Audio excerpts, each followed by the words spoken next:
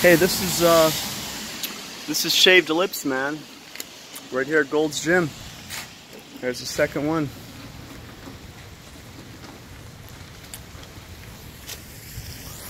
You guys do it. Bam, dude. Right there, dude.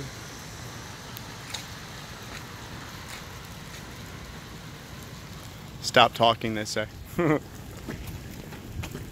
Because I found, oh yeah, thanks for the reminder. Because I found out that when I think it, they don't want me to talk, because when I talk, they have to work. They have to manifest my speech like God when God spake it and it was so. Spake it and it was so, it became so. So now they have to manifest. Well, this is all they could give today. Right here on the corner of the gym, you know, on my pathway to come in, because I'm working on a tree design. And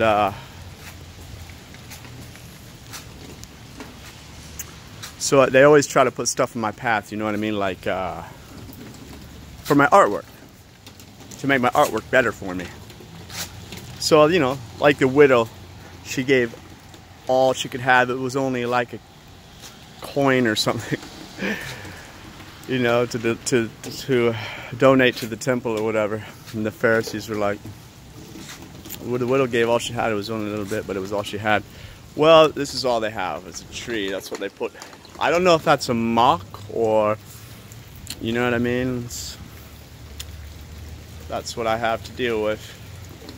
Because that's my art project right now that I'm working on. Is has to do with the leaf, and it's a cover for a book, and it's about tree. It has to do with trees. I'm trying, because I'm taking all kinds of pictures of trees with my camera. Everywhere I go, I take pictures of trees and leaves. But look what they gave for me. This is the best one. There's been others. The other day I picked up a silver leaf patch that was silver plastic leaves that were in my path. Fortunately, somebody had urinated on them. They were covered with urine, but they were really pathetic looking too. But I took a picture of them. But this, I'm not going to take a picture of this one. This is like, this was in my, like, sitting right here like this on the sidewalk. Look at that. On my way to the gym. Crapply. That's what they do. They know everything. Stop talking, they say, so we don't have to keep working for you. I don't want them working for me. Stupid computer, man. That's what I have to deal with. More placements, I can't even go into it. It's just like, I think they want me to film these videos. They like these videos. I think because when I'm filming them, it takes me off their grid for a second, because I'm focusing on what I'm going to say here and delivering it to this. And I'm not like addressing them so much. But that's not true at all either.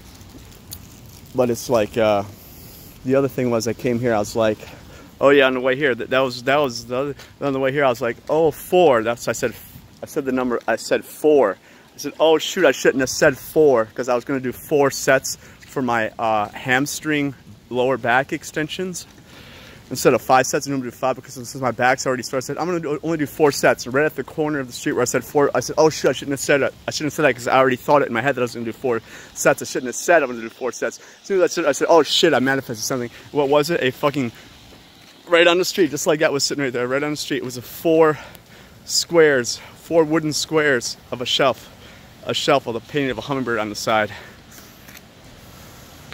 It was green on the interior, like my water bottle too. I bought 2 water bottles before I came to work today.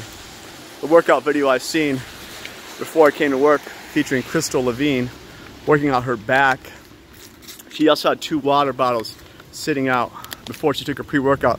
And I never take a pre-workout. I showed her taking her pre-workout before her workout, and I never take a pre-workout. But I happened to get a sample that was green the other day at a vitamin shop.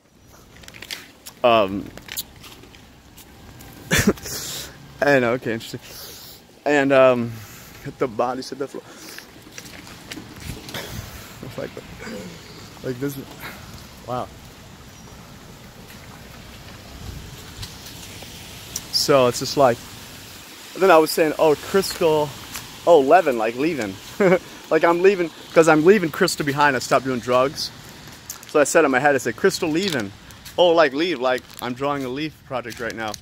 Green, and there was 4 green squares, like a shelf, like a tier or a row that you could put stuff in. It was wooden. It was just 4 blocks connected together, like shells, 1, 2, 3, sitting on the ground. 4, 1, 2, 3, 4, for me and Crystal Levine. Check out Crystal Levine. She looks like a female version of me. She has the same haircut as me, dude. Magic.